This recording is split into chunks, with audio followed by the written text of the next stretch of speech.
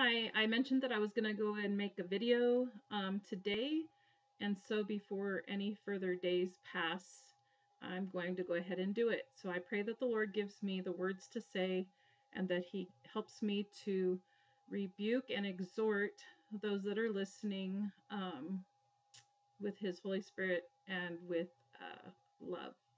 So this is my response to those that are saying that the rapture is going to happen in 2013, and in particular to one person that I'll mention in a bit. However, I just feel that they're being deceived, and of course I've been told the same thing by others that are, especially the ones that are following these people. I get emails and comments all the time that I'm the one that's being deceived and accused that I'm not watching and expecting the Lord at any moment, and that's not true. I've been hoping and waiting and watching for His return, for us to be taken in the rapture for over 20 years now. So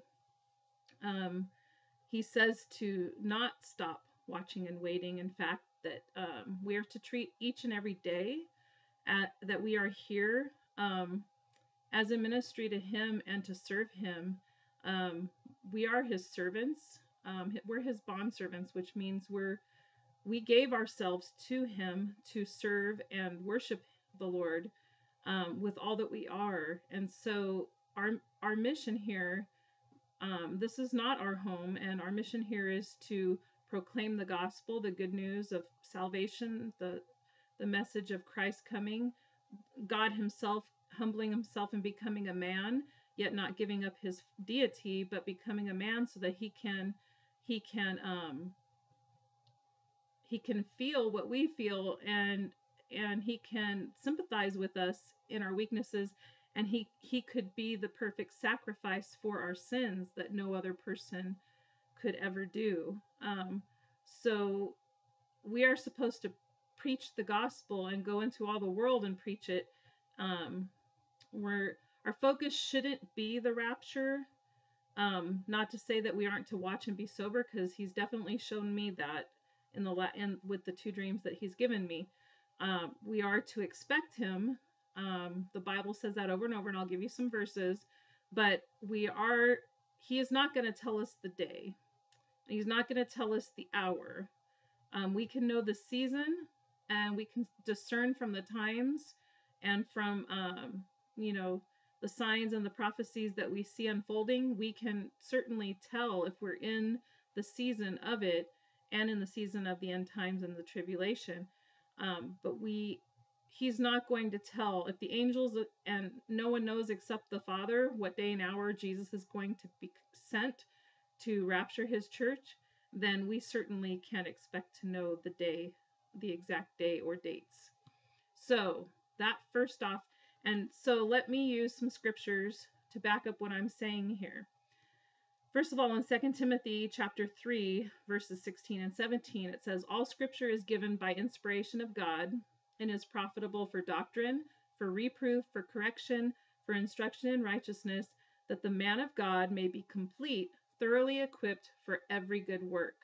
So we know that we can trust the Word of God and what it says.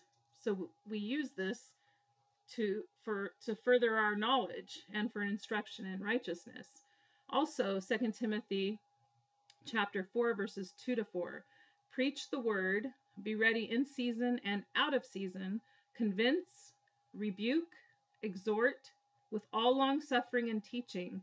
For the time will come when they will not endure sound doctrine, but according to their own desires, because they have itching ears, they will heap up for themselves teachers, and they will turn their ears away from the truth and be turned aside to fables." I believe I see this happening, especially on YouTube and with many of the teachers. Even though they might not claim to be teachers or have the gift of teaching, they certainly are teaching people something, because people are listening, and they're teaching it as though it is doctrine and as though they have heard from the Lord. And then even some say they're not a prophetess, but yet they're saying that the Lord told them things. So I can't understand. I asked the person, how can you say that the Lord has told you these specific things if you have repeatedly said that you're not a prophet, you're not a prophetess, but yet you're receiving words and whole sentences and such and things from the Lord that He's shown you, but yet you're not a prophet. So I don't that contradicts. So that's one warning light I have for that person. Okay, so how do we know when the rapture is going to happen? Well, the Bible specifically states in Luke 12:35-40, Matthew 24:36-51, 1 Thessalonians 5:1-11, as well as a couple verses in other scriptures, 1 Corinthians 15, and in Revelation, near the end of in the bowl section, in the end of the tribulation, that He comes as a thief in the night. And so we know that He's coming at an hour that we won't expect Him, although we should expect Him if we're in the light. So basically, we can know the season. Like I said before, we are to watch. And the video I made about how He showed me the rapture wasn't going to be happening December 25th to January 4th, like everyone was stating. There were like 4 or 5 main people that were on YouTube sharing this. And then when He showed me on the 23rd of December, it wasn't going to happen in this time frame.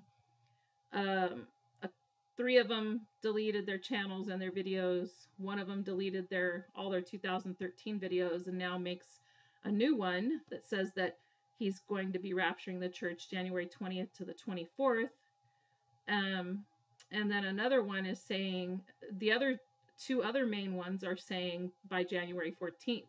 And I'm sure when the 14th comes and passes, then they're going to be stating it's the 24th, like the other person that is saying the 20th to the 24th. That wouldn't surprise me. Or they're going to extend it even further and say God's using the Jewish calendar. So what I have found with the Lord, He doesn't make things complicated. His word is not complicated if you have the Holy Spirit to discern it for you. When we have the Holy Spirit living in us, when we're saved, that's who teaches us and instructs us in all things and gives us discernment when we read the word and when we listen to others. Pray for discernment, brothers and sisters, because I feel that there's lots of discernment lacking out there. And so pray that you're not deceived. Also, pray for the Lord to give you understanding when you're reading His word. And I strongly suggest that you go back and you read Daniel, read Genesis and Job, and you read Matthew, Luke, John, and Revelation, and 1 Thessalonians and 1 Corinthians if you'd like. Read the word, be in the word, and use that as your focus, because I agree with Minister Paul that there's too many people, and even Firestarter said it, I think. Anyways, there's too many people that are relying on YouTube to teach them things, and they're not in God's word. We can't learn from the best unless we read the best, and God is the best. So we need to be in His word and praying to Him more than we are spending time on the internet. If you have children, or if you, of course, you have parents, okay, how does that relationship go? If you never spoke to your parents and you never listened to your parents, or you never speak or listen to your children, how would that, or your wife or your husband, how would that relationship be?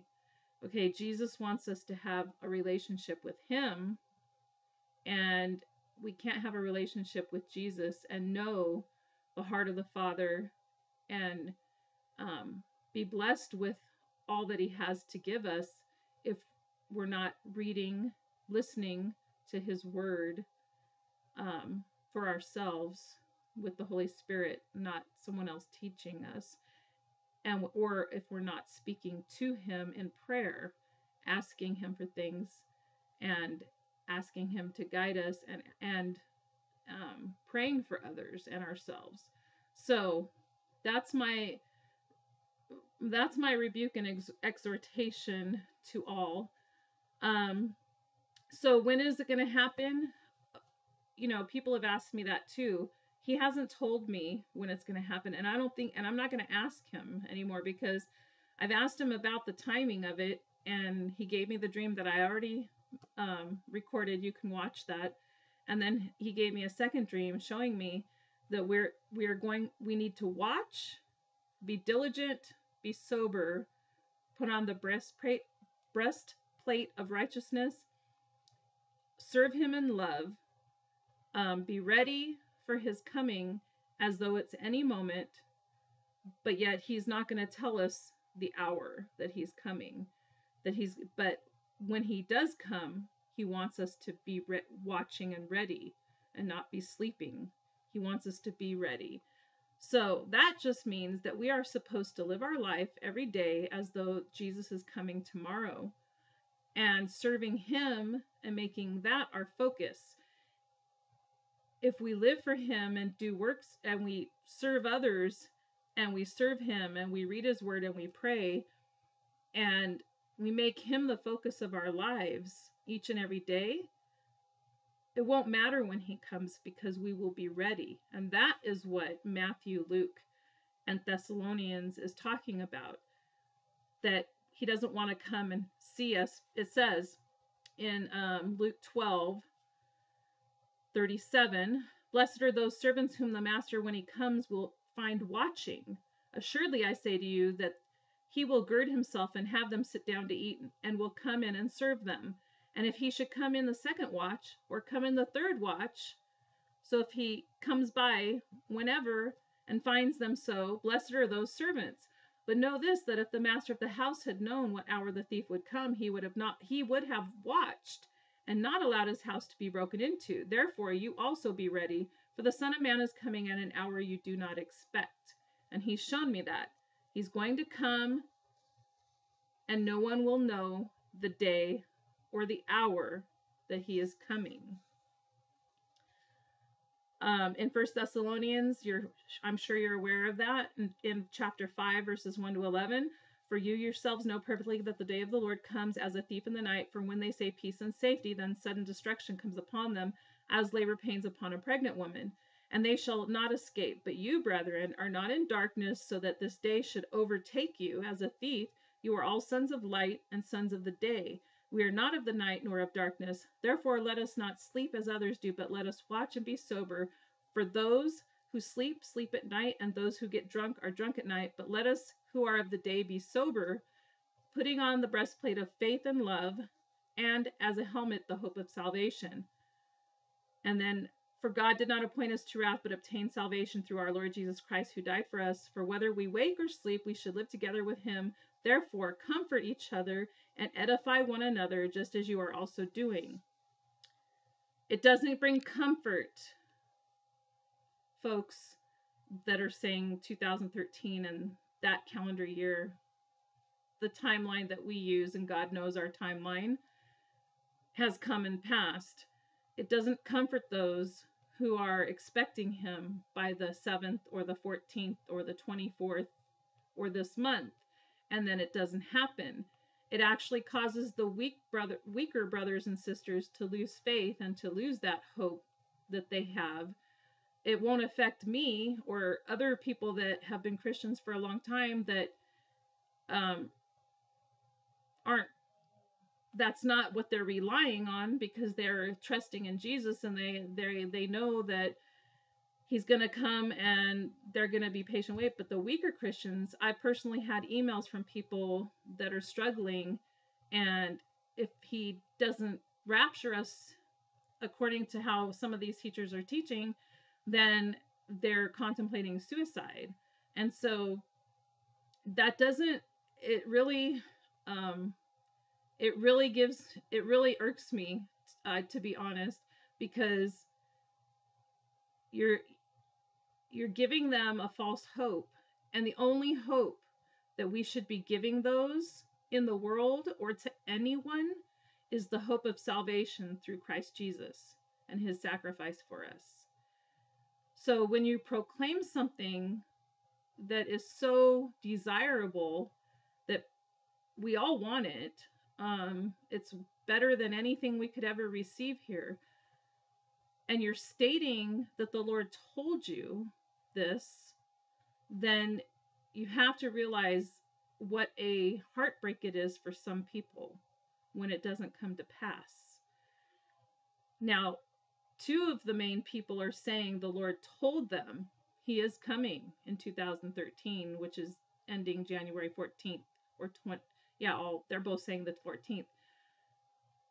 I beg you, when this doesn't happen, to make a video and apologize so that all the viewers that have been watching and following you, especially those that are weaker in the faith, will have some understanding and something to grasp onto instead of just being left out in the dark.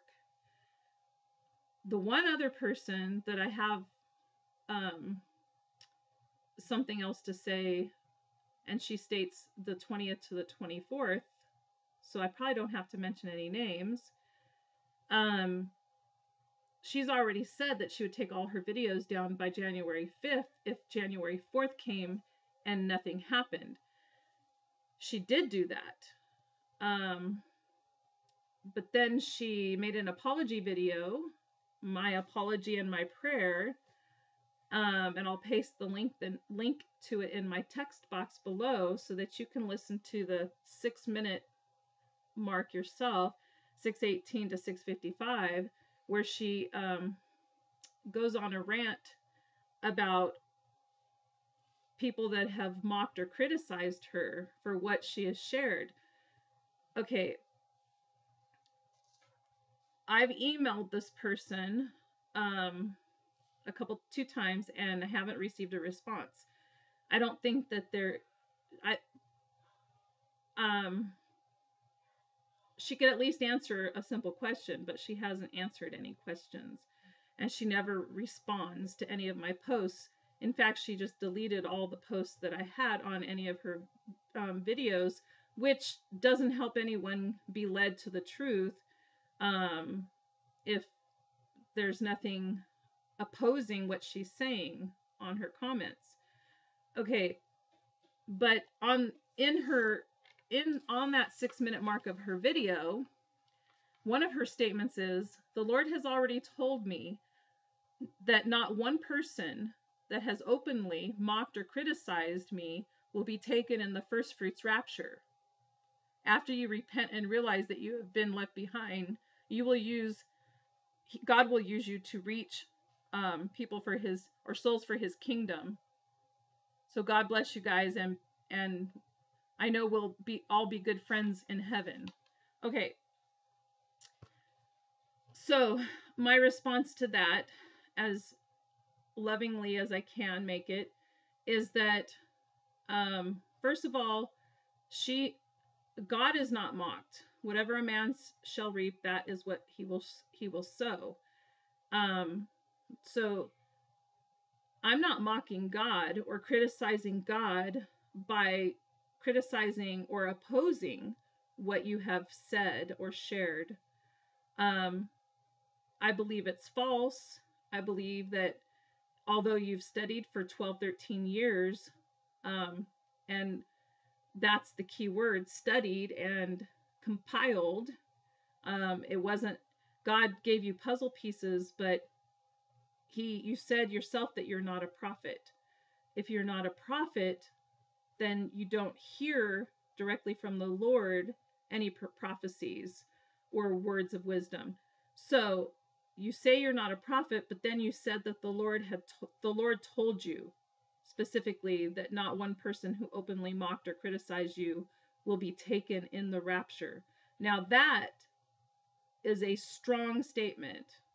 And I would never, unless God told me, unless he spoke audibly to me, I would never, ever have said something like that. You are basically, you're not a prophet, but you heard God tell you that. So that's a contradiction right there. I don't understand how he gives you such powerful statements to proclaim if you are not a prophetess. That's my one question that never got answered. Another thing I have against that is, we won't be taken in the first fruits rapture. Well, the first fruits rapture was the rapture, the Old Testament saints that the Lord Jesus took up with him when he ascended on high after his resurrection. So, yes, we won't be taken in the first fruits rapture because that already happened at Pentecost. That happened when the Holy Spirit was poured out, and he gave gifts to men, and he led captivity captive. Acts 2, I don't think I wrote it down, but I will put it in the text box. So it says that when he led captivity captive and gave gifts to men. Okay, so when he ascended on high, he rose from the dead, he appeared to many, and then in the upper room, when he ascended on high, he gave gifts to men because he poured out his Holy Spirit. I believe it's in Acts chapter 5. So the first fruits rapture was when he took those that were in Abraham's bosom. There was Hades in Abraham's bosom. And he took the Old Testament saints, the Old Testament Christians. They weren't Christians, but they were followers of God. He took them from Abraham's bosom and took them up to heaven with him. So the first fruit, Jesus Christ is the first fruits, and later those that is appearing. So anyways, nobody's going to make the first fruits because that already happened when he took the Old Testament saints with him when he ascended at his ascension. So the rapture of the church is another separate whole thing. And again, in Matthew 24, it talks about the hour that he's coming. And let me get my another paper. Revelation 16. I find it interesting that this verse is all the way in Revelation 16. Behold, I am coming as a thief. Blessed is he who watches and keeps his garments, lest he walk naked and see his shame. So, could it be that it might not happen until way later in the tribulation time? Again, only the Father knows until that day that Jesus does take us home. 2 Peter chapter 3 is, the whole chapter is excellent, so I suggest that you read the whole thing. It talks about the scoffers in the last days and saying, where is he? He said he's going to come since, for 2,000 years, people have been waiting for it. Let's see, chapter 8, so 2 Peter 3:8. But beloved, do not forget this one thing, that with the Lord 1 day is as 1,000 years, and 1,000 years as 1 day. The Lord is not slack concerning his promise, as some count slackness, but is long-suffering toward us, not willing that any should perish, but that all should come to repentance. So he's not delaying to make us suffer. He's delaying, and he's waited this long since 2,000 years ago. He's waited this long because he's hoping that the gospel, we do our job and preach the gospel so that those that are unsaved can come to repentance and be saved as well. It doesn't sound to me like he's waiting until the rapture happens to get the message out there. And the person that made the apology video that I mentioned, who said that anyone who criticized her would not be taken at the rapture. She's basically speaking for God there, and she says she's not a prophet. So that's an oxymoron. And she said the first fruits rapture is not the rapture we're waiting for, the rapture of the church. The first fruits rapture already happened. Thirdly, instead of she said she made the videos, that the Lord gave her the puzzle pieces to make the videos so that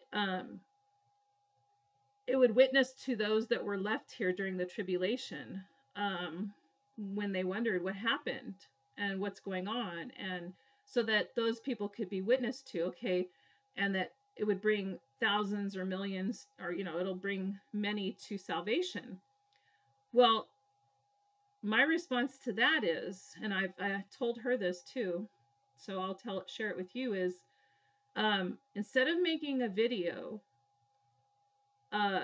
telling the unsaved why they missed it and now you can be saved after the fact, because she said that those videos are not for the church to know the day of the rapture. That's not why she made it.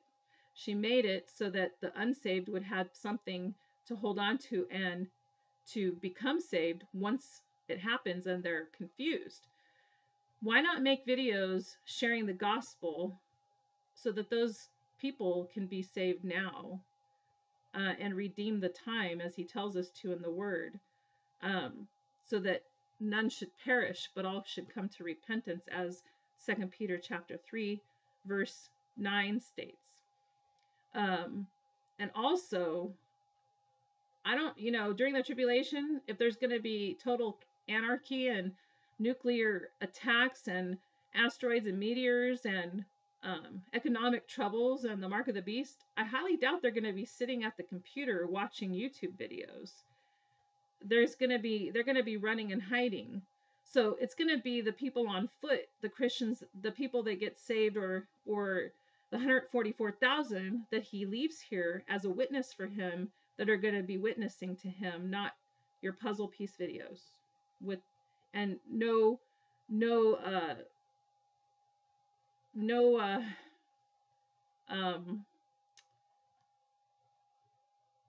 I can't think of the word, but I'm not to mock you, but I'm just saying that they're not going to be sitting at the computers. There might not even be any power during most of that time, especially the second half. And that's what he's leaving his 144,000 and his two witnesses here for, is so that they can be ministered to when the church is gone, whenever he decides to take us. Could it be that he comes before anything ever happens? Yes.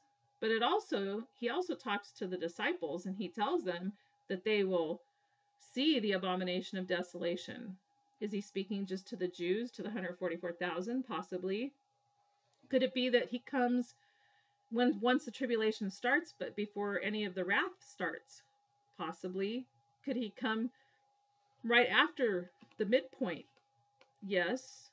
Could he come at the very end, near the end, before we come with him, following him to destroy everyone when he comes back with his church? Yes. If he delayed that long, would you still be following him? Would you endure until the end, as some may? Would you endure to the end? Would you be willing to be beheaded for his witness? Would you be willing to run and hide and be a witness for him? Those are some powerful questions, but what if we had to be here for a while? Would that stop you from following him? Would that, sorry, my phone. Would that stop you would that hinder you from following him if he delayed that long? It shouldn't. We are still told to watch and be sober. Oh my goodness. Sorry. We are told to watch and be sober and to be diligent in our calling. So if he delayed that long, I pray that we all have the strength to endure and that we would be comforted and he would give us the power and the ability to serve him. I personally believe, and this is just my belief, it's not my church's belief, it's just what God has shown me in the last few years.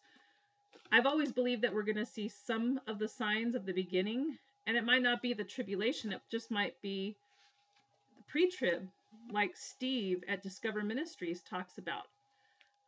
Steve at Discover Ministries on YouTube, and Scotty at Eternal Rhythm and Flow, and Minister Paul, they all have good teachings. But again, I exhort you to read the Word of God for yourself and study it to show yourself approved. But if you read in Revelation 6, he doesn't appoint us to wrath, but to salvation. But in chapter 6, when he opens the sixth seal, now I lost my page. Okay. When he opens the sixth seal in chapter 6 of Revelation, it states that there's an earthquake, a solar eclipse, the moon is red, stars fall from the heaven like a fig tree is shaken in a mighty wind, which probably meteors. And then, going on into chapter 7, the 144,000 are sealed, 12,000 from each of the 12 tribes of Israel. The 144,000 are sealed as a witness to leave here for him. And then there's a number that no man can number. It says in 7 verse 9, and after these things I looked, and behold, a great multitude, which no one could number, of all nations, tribes, peoples, and tongues, standing before the throne and before the Lamb, clothed with white robes, with palm branches in their hands, and crying out with a loud voice, saying, salvation belongs to our God who sits on the throne and to the Lamb. All the angels stood around the throne, and the elders and the 4 living creatures, and fell on their faces before the throne and worshipped God, saying, amen, blessing and glory and wisdom, thanksgiving and honor and power and might be to our God forever and ever. Amen. Then one of the elders answered, saying to me, who are these arrayed in white robes, and where did they come from? And I said to him, sir, you know. So he said to me, these are the ones who come out of the great tribulation, and washed their robes and made them white in the blood of the Lamb. Therefore they are before the throne of God, and serve him day and night in his temple, and he who sits on the throne will dwell among them. They shall neither hunger any more, nor thirst any more. The sun shall not strike them, nor any heat. For the Lamb who is in the midst of the throne will shepherd them and lead them to living fountains of water, and God will wipe away every tear from their eyes. So there's a multitude that no man can number, of all tongues, tribes, peoples, and nations. This, I believe, is the church, and it happens at the sixth seal. And before this, after the sixth seal was opened, the angel proclaimed, the great day of his wrath has come. So read Revelations chapter 1 through 7 to get a beginning to the tribulation or pre-tribulation time. But it's ironic how the 144,000 are sealed, and then there's this great multitude in heaven, and they come out of the great tribulation. Only the first 5 seals have happened before this. So the trumpets and bowls are worse. It gets progressively worse with each trumpet blast and each bowl that's poured out. There's the seals, trumpets, and bowls. And if this was the martyred saints of the tribulation, this wouldn't be happening at the 6th seal, because the Antichrist, he's in power, but there hasn't been total chaos and destruction yet. And what about all the martyred saints that are going to die from this point onward to the end of the tribulation? So these are not, and it wouldn't be a number that no man can number, because there's 7 billion people on the planet right now, so we can number that. Anyways, this is a greater number. I believe the last 2,000 years, all the Christians.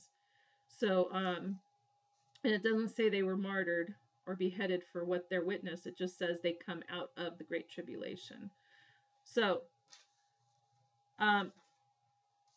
my words, Galatians 6:6-8, my exhortation here. Let him who is taught the word share in all good things with him who teaches. Do not be deceived. God is not mocked, for whatever a man sows, that he will also reap. For he who sows to his flesh will of the flesh reap corruption, but he who sows to the Spirit will of the Spirit reap everlasting life. So I pray that our deeds and our heart would be made manifest to all, that especially to the Lord, and that you have that your heart and mine would be continuously rejoicing in the fact that he is coming one day for us, whether we have to endure a month or a year or 3 or 10 more years. But however long he tarries and however long he delays, that we are found waiting, watching, and serving him, because that is what our focus should be, and that is our calling, is to be ministers of Christ here on earth. So please, if these dates that people have set come and go, and February 1st comes, I exhort you, and I exhort you to be in the Word and not be looking to man for any answers, and that you would just continue on with your life and serving him in the time that you have. The most important thing is witnessing and redeeming the time, because the days are evil and short, and the enemy knows that there is little time left as well. The signs of the end are all around us, and we know that we're in the last days. So our heart should be to serve him and to make our election and calling sure, and to be watchful and sober, yet still serving him with the time that we have, and making videos, if we're going to be here on YouTube, to be a voice for him, and to make videos to witness who he is to the lost and the unsaved. Thank you, and God bless.